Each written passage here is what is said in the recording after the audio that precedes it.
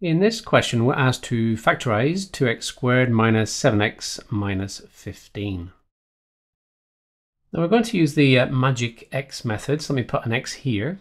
And the first step using this method is to take this leading coefficient here, the 2, and multiply it by the negative 15. And that will give us negative 30. We then take this second coefficient here and place that down here, so that's negative 7. Now what I'm looking for are two numbers that when I multiply them will give me negative 30, and when I add them will give me negative 7. So I'm looking at a negative 10 multiplied by a 3.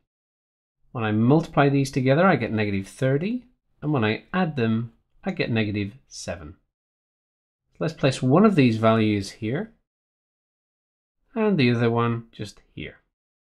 Now the next step is to take this leading coefficient and divide each of these terms by that number.